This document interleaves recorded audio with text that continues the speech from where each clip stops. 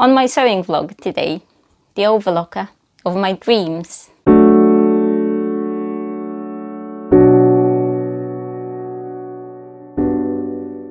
Good morning, beautiful people. I'm Alex and this is Gingerhead & Co, my sewing vlog. Let me tell you a story about a little girl and a big machine. 18 months ago, I went to the knitting and stitching show, I think, and I casually tried an industrial overlocker. I knew that I couldn't buy an industrial overlocker because I only have a small sewing room where we are now. But, well, I tried it and I loved it. And as you know, love conquers all. So for 18 months, I couldn't stop thinking about it. Not that I need an overlocker, not that I desperately wanted to have something industrial, because I don't do industrial sewing at all. But you do not argue with love. And I fell in love. So a few months ago, I decided that if I reduce my flock of my sewing machines and overlockers and cover stitch machines, I can fit the industrial overlocker that I really liked into my sewing room, into my small sewing room. And I decided to buy it. It wasn't easy, and you probably know it wasn't easy because there was a video about my fail in buying an industrial overlocker. And that should teach me a lesson, because I normally buy my machines either from Franklin's, like this one, or from Frank Nut. And I've always been very happy with them, with both companies. So, well, after the initial problems with buying the one that I wanted, the one I fell in love with, the one that purred to me, the one that was just my destiny, I decided to wait till the bloke from Franklin's comes back from his holiday. No holidays, you shouldn't take any holidays. And I bought it from Franklin's. And I'm very happy with Franklin's. I'm very happy with the customer service. I'm very happy with all the information they gave me, all the choices, because the overlocker had to be built for me. I mean, it's nothing special. It just, you choose the features, the additional features that you want. It's not for elite. Everybody can have the same overlocker built. So, well, I chose what I wanted, and that's a luxury version of an industrial overlocker. And I'm very happy with everything about Franklin's. And I'm more than happy with the overlocker.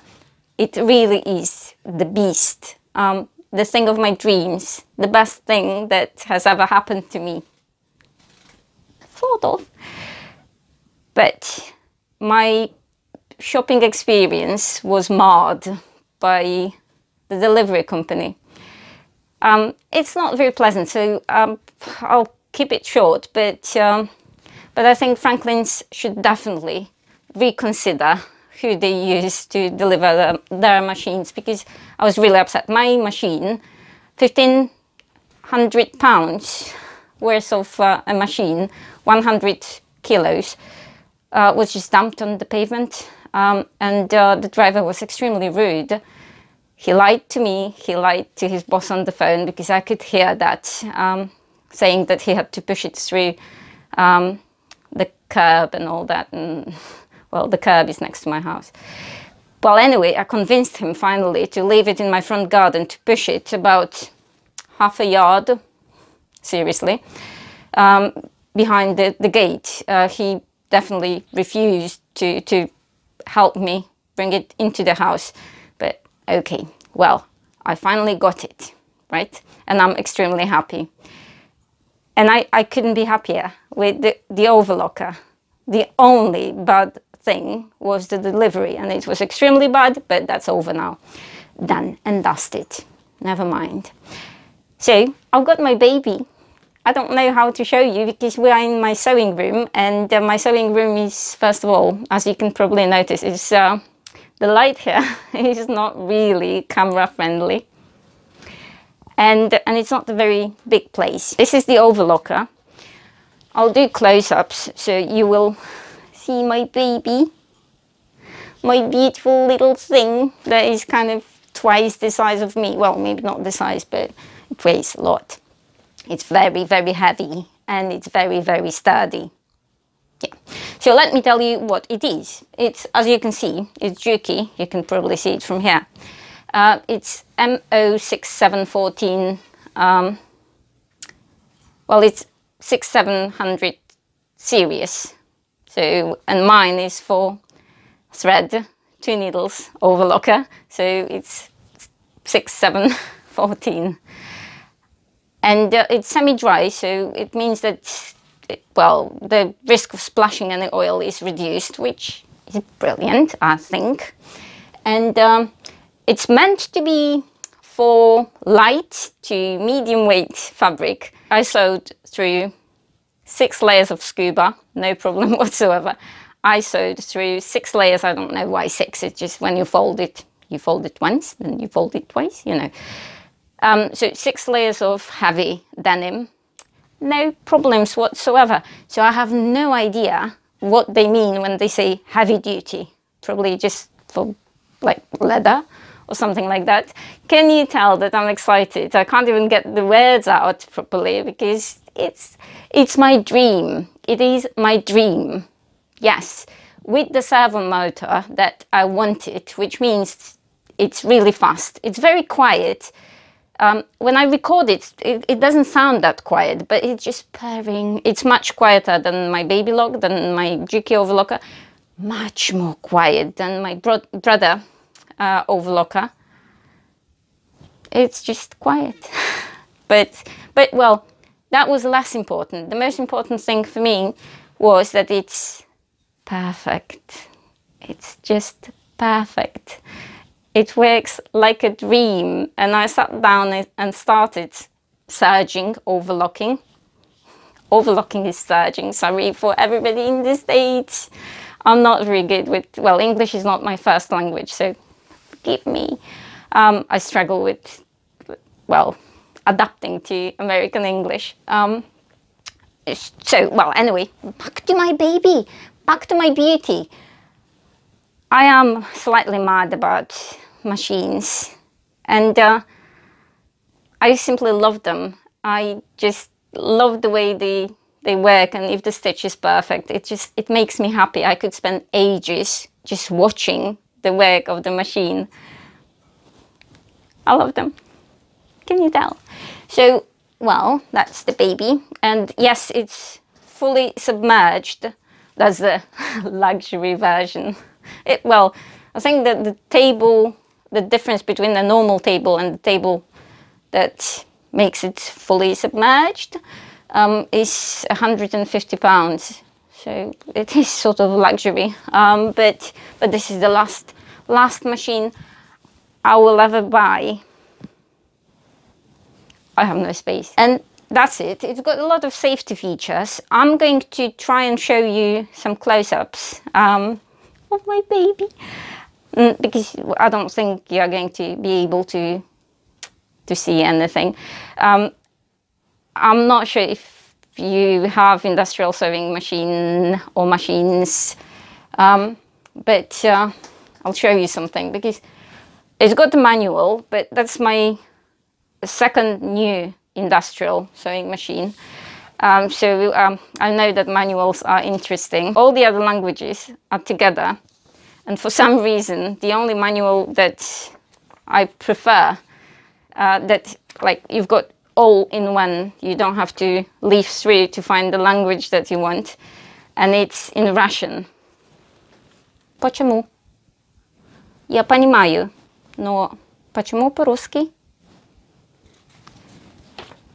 So I can either read it in Russian. I know Cyrillic alphabet, as you can probably guess. or leaf through to find the English version or whatever version, other languages version in the manual. And the manual is, that's it. That is it, all the parts and everything. There is a tiny little leaflet about the servo motor. So that's it. There isn't much information out there for any industrial overlocker or sewing machine. I don't mind, because I started learning about my baby the beast about half a year ago, so I know a bit, and I'll learn the rest as I overlock, and I will probably overlock everything all the time. Yeah. Okay, I'm going to show you, I'm going to try and do some close-ups and explain what's what. So hopefully we're not going to have any accidents, but well, let me open that. Okay, so well, you've got the tension knobs here, the tension discs for the 4 threads. That's the thread stand. That's the presser foot presser regulation, and you can open the machine. So, well, first, let's say that you want to remove. You want to get the foot out of the way, and there is a lever that you press. I can't do it one-handed. So you press the lever and you get the foot out of the way, right? And then you can see what's inside. You can open the machine. You can't see that. You can open the machine like any other overlocker. And in here, you've got this black button. If you press the button and move that, regulates the differential feed. So it goes up or down, right? Okay, what else? That's a cool thing for the excess fabric. It goes here, and then it goes to my IKEA bowl, because I haven't got the bucket yet. Well, obviously you can open that and you can see that I've been using it. Yes, I have. And you've got the threading here, how to thread it. Yeah. And what else? There is this lower looper thing that apparently is like double chain or something, but I don't really know much about it. Right. Let's close that. Oops. Yeah. How do people vlog one-handed? How? One more thing. There is the stitch length regulator here, right? So you can have 1, 2, 3, 4, and then L long or something. Well, I mean longer. And what else? Oh. You pour oil here. You check the oil levels here, and that's pretty much it. So, and because it's fully submerged, you can sew heavy things like coats, and they don't, well, the fabric doesn't pull down, so the stitch doesn't get distorted. So that's my baby. And the motor is here. I really doubt that you want to know anything about the motor, but the best thing about, well, Juki overlockers is the pedals. This one lifts the foot, this one. And this one, ow! And this one, well, you can program it, but yeah, I only got it a few days ago, so I don't know everything. I know that if you press here, you end with needles down, or then there are 3 ways of programming. Needles down, needles up, or needles as they were when you started. So either up or down. And here you can regulate the speed, obviously. So as in any other machine. And you've got the regulator here as well. So you can decide if you want to limit the number of stitches per minute because you are afraid that you are going to lose your fingers. Right. So this is for programming the overlocker. So this is me in love with my new overlocker. It sews through everything. It's perfect. I saw it that the difference between my domestic overlockers and my domestic overlockers are really good. I've got the Ovation that can be used as an overlocker. I had the Juki 753. Oh, you can't buy it in the UK. I haven't got it now. I have a brother overlocker that is going. Well, I kind of thought there couldn't be anything better, really. Like Baby Lock, Juki, they really make good overlockers. I was wrong. This is just a different class of an overlocker. I'm so in love that I know that for most people this is just rubbish, but not for me. This is me excited. This is me in bliss. There is nothing better that can happen to me sewing wise. This is my sewing paradise, and generally my sewing room is my paradise. This is my safe space and I feel happy here, and I wanted to share my happiness with you. Obviously my arm is aching. Thank you for watching. Please like and subscribe if you liked it, and see you soon.